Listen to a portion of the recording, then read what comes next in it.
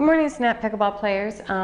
Today we're going to be discussing the strategy behind your dribble over. Okay, remember in yesterday's videos we taught you the line dance on how to get in and get these dribble overs, and now we're going to be talking about strategically placing those. Okay, you don't want to just randomly put them over.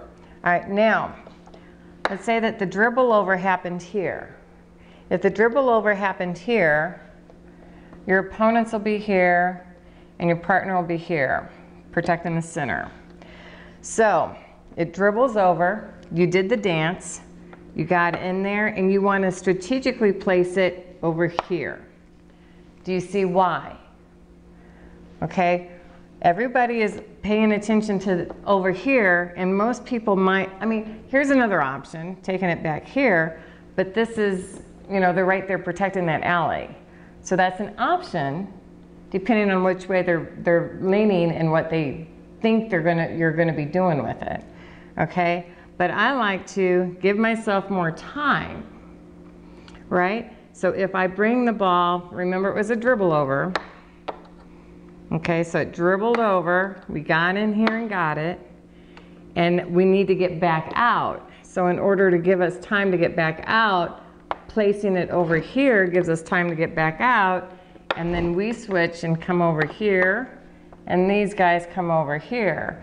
The closer that we can get that to the net, the better, because remember, they're here leaning toward where the ball was.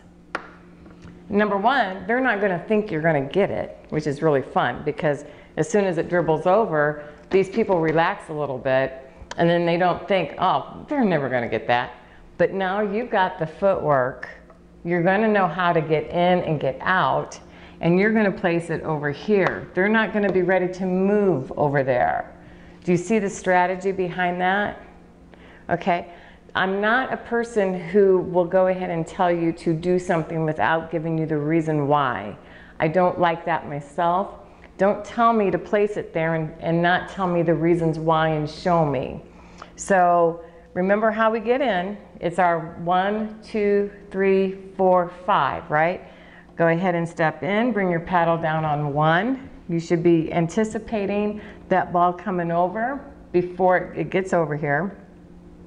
On 2, you bring your other foot in. Now you're so close. On 3, you place your shot purposefully over here.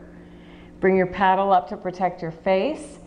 You're going to use the weight of your body to push off of that foot to get you back out quickly. Don't just get stuck there. Use your momentum to bring you back out. Okay?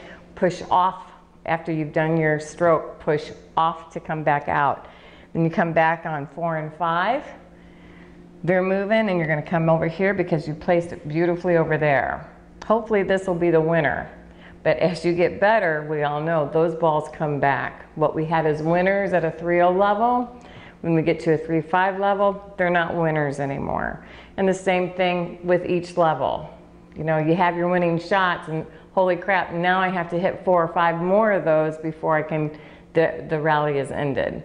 So anyway, that's the whiteboard lesson on why and where to strategically, purposefully place your dribble over shot when you get in there. All right? Snap to it. Have a great day today, guys. This will be posted on our website sometime today.